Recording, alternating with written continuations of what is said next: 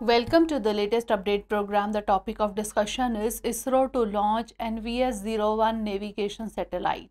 The NVS-01 navigation satellite launch is the fourth launch mission of the ISRO in 2023. This navigation satellite will be launched by Geosynchronous Satellite Launch Vehicle or GSLV into a geosynchronous transfer orbit, that is GTO. The NVS-01 is the first of the series of second generation navigation satellites built by ISRO's U.R. Rao Satellite Center in Bengaluru. Presently, India uses its navigation with Indian constellation, that is Navik range of satellites akin to US Global Positioning System or GPS. NVS series of satellites will sustain and augment the Navik with enhanced features. These series of satellites have the advanced L1 band signals to widen the services.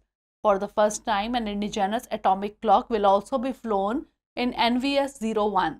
These atomic clocks offer measurements of time that are precise down to a billionth of a second, that is nanosecond.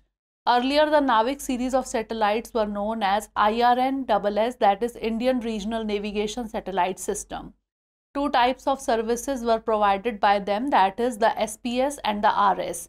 Navik SPS signals are interoperable with other global navigation satellite systems, that is GNSS signals such as GPS, GLONASS, Galileo and BeiDou.